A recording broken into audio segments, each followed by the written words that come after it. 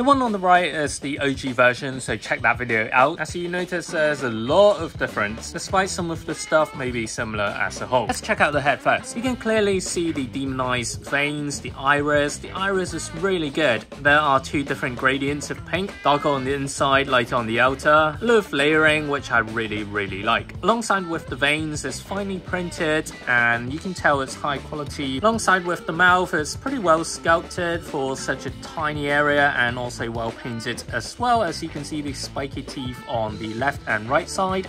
And also for the nose, you can kind of see it's prodded out. Pretty standardized by now, and what's more is that the horn is actually sculpted here and there with the cracks or the texture of the horn, and on the inner side you've got this darker gradient of grey. At the same time, unfortunately, we can see a lot of the joint lines here and there, especially this chunk, which kind of takes the immersion out a bit. Moving along, we've got her hair. Okay, now this is kind of debatable whether it's good or whether it needs to be retuned, because on the cheaper one, the hair sculpt, the flame motion seems to be even more natural than this one that we've got for Figuarts Zero. You kind of tell the difference. Therefore, I'd only say it's fair in terms of the sculpt, because a lot of the chunks, you don't get the finer sculpted lines, and also there are a lot of glue marks for the finishing. Let's say here you can see it being reflected a bit, but overall it's a fair sculpt. Definitely not the best, but I've seen some worse ones out there. Coloring wise, as always,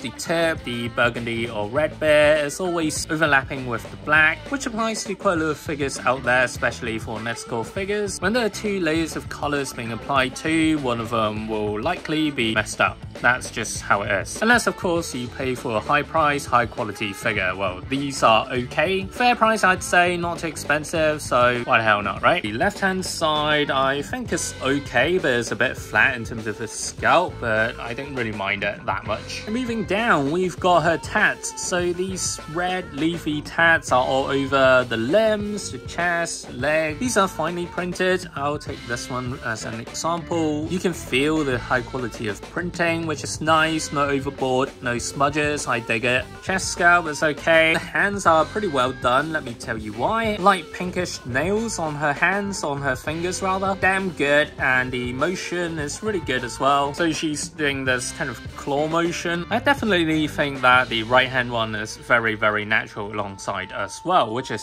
very good. Fingers are finely defined. Coloring on the nails is on point. In terms of her kimono, the usual, the pink outer gown, as well as that band she's got on her waist. Flesh is kind of sticking out here. Now for the coloring, haha, the band, oh my goodness. The back, somehow it's really good, no lining overboard, everything looks immaculately done, well, as a whole anyways. Definitely better than the Tanjiro one that we've got before, with all the smudges between the turquoise and the black squares. Now coming down to the crappy bits, so for the pink here we have this fading for the pink. I'm not sure whether it's caused by scratches or some crappiness of the paint that they've used, but it's definitely very apparent. But luckily, if I'm displaying the figure as such, so you can see Nezuko's face, you can't really see it, but if you turn it around, it's so apparent. Like, dude, come on. Moving down, the usual, some of the pink gradients with the lighter pink, and the creases with the darker pink spray painted on. This is nice, giving it the depth it needs, and also matches well when resonating with the scalp. I do dig this. However, some of these sides are really badly done. On the inner side, you can see some of the white overboard. I think with the masking tape or whatever technique they've used, the paint just got overboard, and it's a shame to see this crappiness on this figure.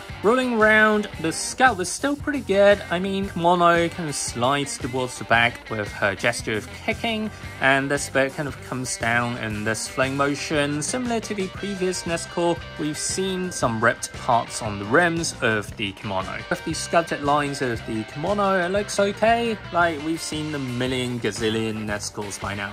Gaiters. The strings are done nicely in terms of paint job, not much overboard unless you scrutinize it and enlarge it, which I shall do now. Sandals, a bit of paint overboard here and there with the white, similar to some of the previous ones that we've seen. bottom, we can see the sole, simple lines, not a lot going on here. With the other feet and leg of hers, missing sandal and gaiters, toenails as well, and pink again. Now, moving on to the effect pieces, I do have some comments on this part. Let's start with the flamey parts first. Red and transparent, you can just about see my finger through this. Similar to these ones here on the side, these are bigger. Scalp is really well done, but they could have put more work in for this spray painted finishing. Blue parts, damn, this reminds me of that Tanchilo that I've opened up as the initial one. Definitely could be better. Transparent blue, again, you can see my finger through it. Complemented by these lighter blues spray painted